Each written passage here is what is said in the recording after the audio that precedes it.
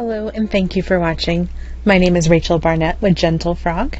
I'm here to create videos for you to help you understand QuickBooks slightly better than you currently do.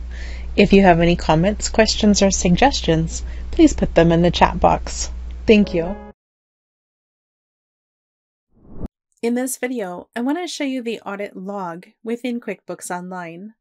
The audit log is going to show you a log or a history of everything that's been done to your QuickBooks, as well as who was signed in when it took place. So let's go to reports on the left-hand side of the screen. In the upper right-hand corner, it says Find By, and we'll just say Audit.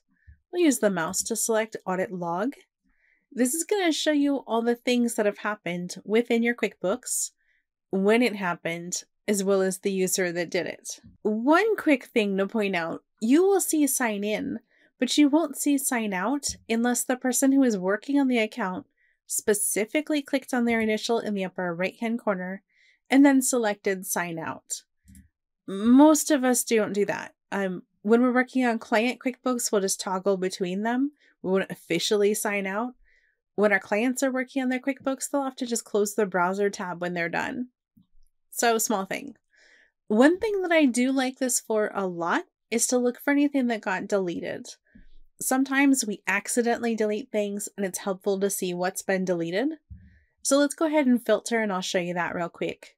If you click on Events and then you choose Deleted Voided Transactions, it's going to show you anything that was deleted.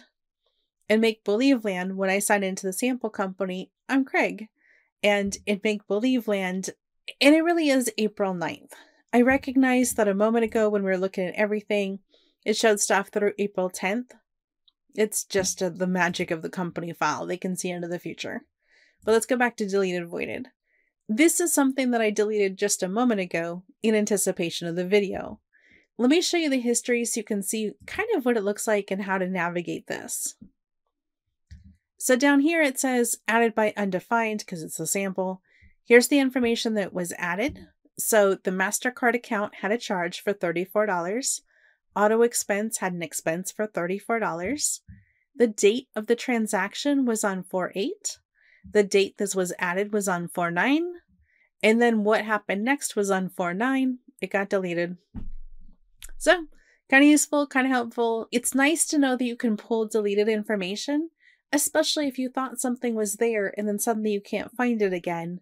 It's just helpful to know, yeah, it was there. And now I have to go re-add it, but I'm not crazy. It was there.